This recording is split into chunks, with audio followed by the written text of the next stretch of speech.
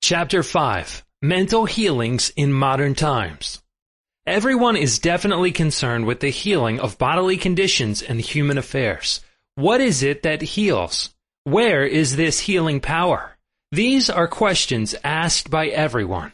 The answer is that this healing power is the subconscious mind of each person, and a changed mental attitude on the part of the sick person releases this healing power. No mental or religious science practitioner, psychologist, psychiatrist, or medical doctor ever healed a patient. There is an old saying, the doctor dresses the wound, but God heals it. The psychologist or psychiatrist proceeds to remove the mental blocks in the patient so that the healing principle may be released, restoring the patient to health. Likewise, the surgeon removes the physical block, enabling the healing currents to function normally. No physician, surgeon, or mental science practitioner claims he healed the patient. The one healing power is called by many names: nature, life, God, creative intelligence, and subconscious power. As previously outlined, there are many different methods used to remove the mental, emotional, and physical blocks which inhibit the flow of the healing life principle animating all of us. The healing principle resident in your subconscious mind can and will, if properly directed by you or some other person, heal your mind and body of all disease. This healing principle is operative in all men regardless of creed, color, or race. You do not have to belong to some particular church in order to use and participate in this healing process. Your subconscious will heal the burn or cut on your hand, even though you profess to be an atheist or agnostic.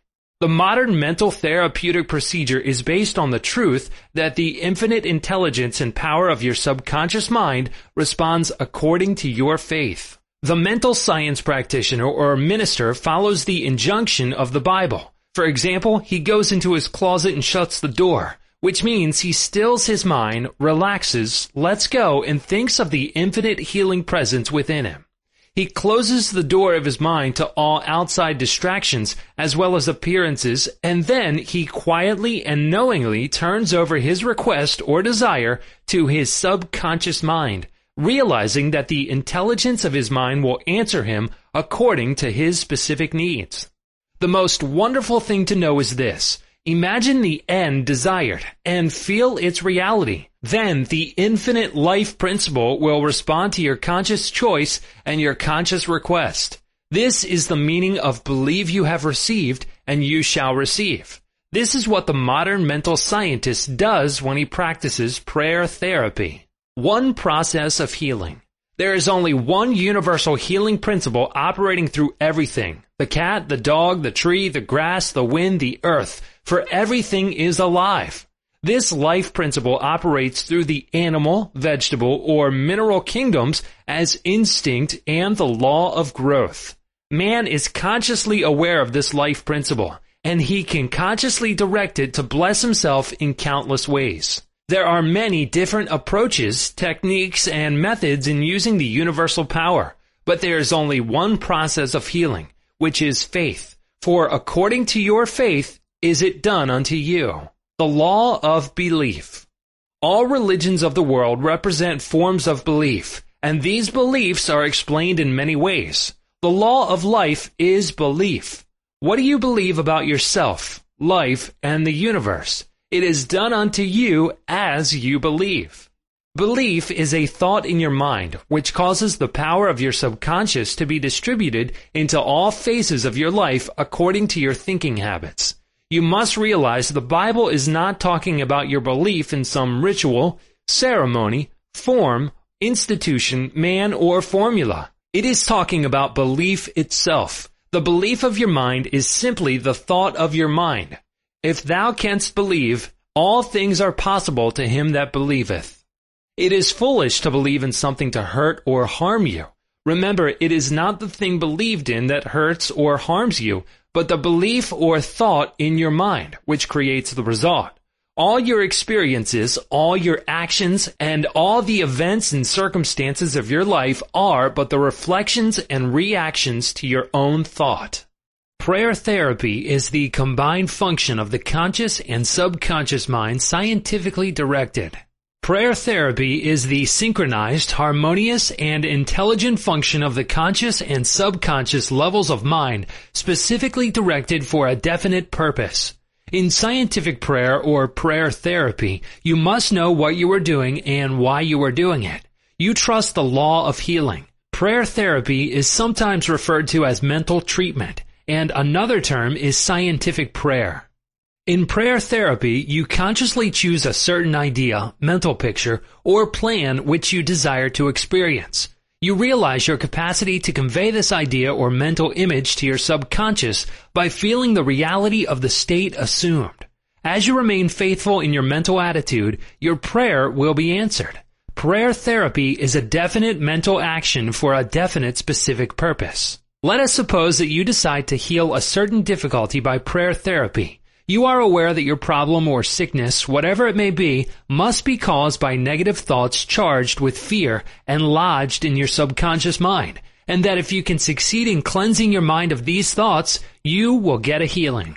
You therefore turn to the healing power within your own subconscious mind and remind yourself of its infinite power and intelligence and its capacity to heal all conditions. As you dwell on these truths, your fear will begin to dissolve, and your recollection of these truths also corrects the erroneous beliefs. You give thanks for the healing that you know will come, and then you keep your mind off the difficulty until you feel guided, after an interval, to pray again. While you are praying, you absolutely refuse to give any power to the negative conditions or to admit for a second that the healing will not come.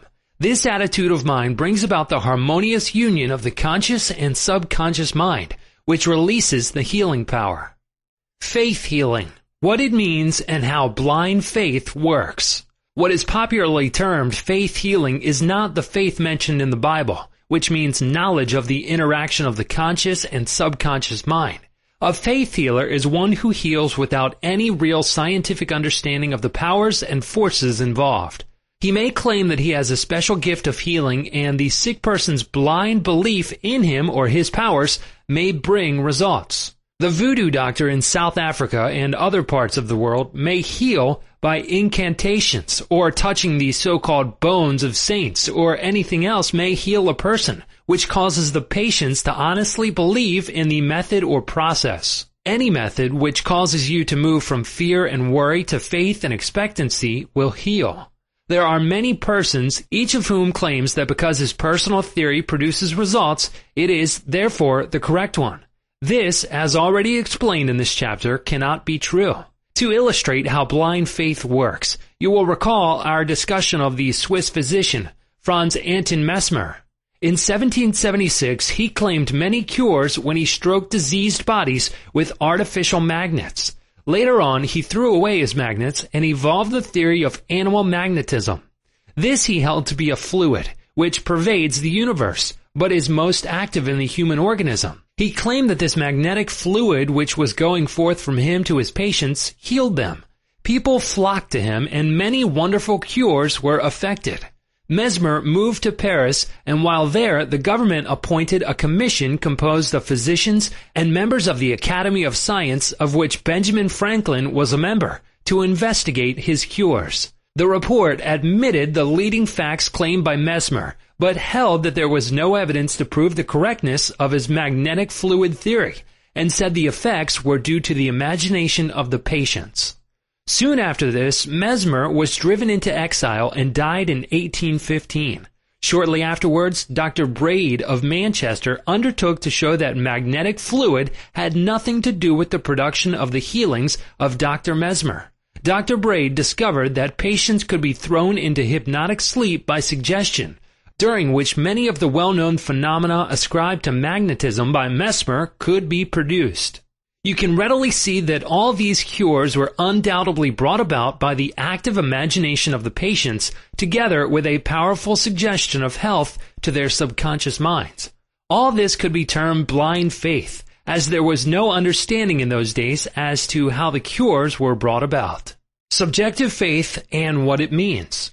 You will recall the proposition, which needs not be repeated at length, that the subjective or subconscious mind of an individual is as amenable to the control of his own conscious or objective mind as it is by the suggestions of another.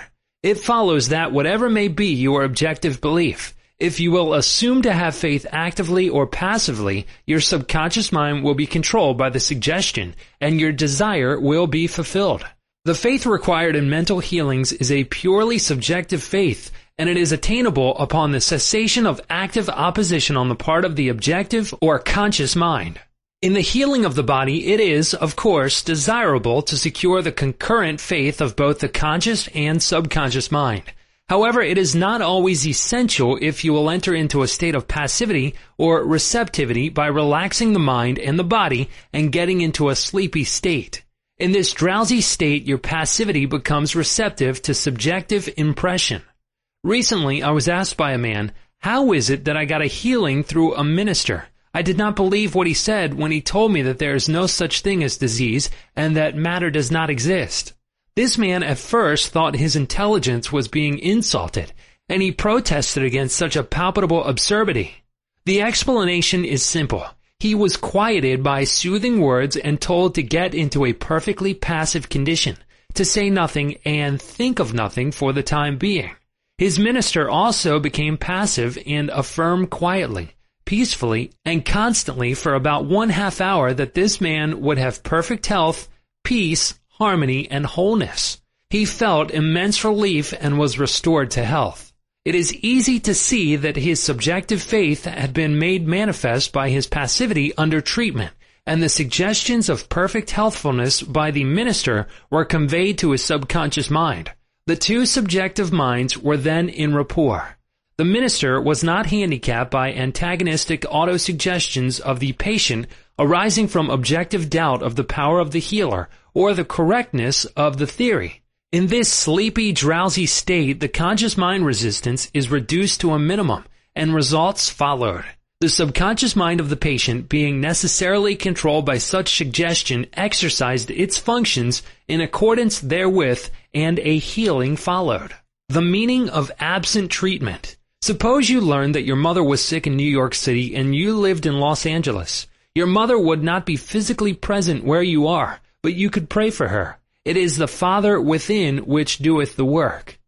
The creative law of mind, subconscious mind, serves you and will do the work. Its response to you is automatic. Your treatment is for the purpose of inducing an inner realization of health and harmony in your mentality. This inner realization, acting through the subconscious mind, operates through your mother's subconscious mind as there is but one creative mind.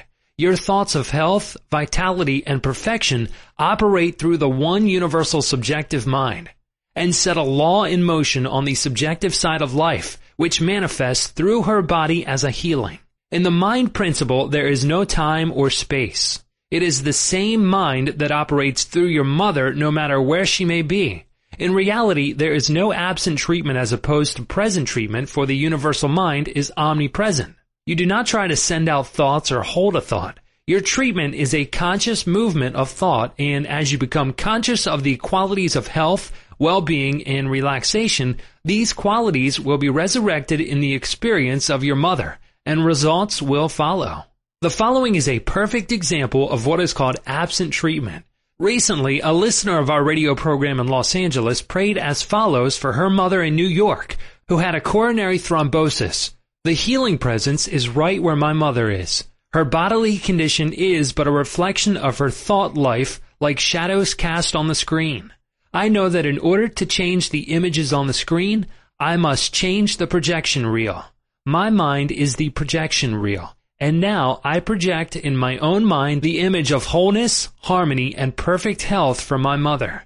This infinite healing presence, which created my mother's body and all her organs, is now saturating every atom of her being, and a river of peace flows through every cell of her body.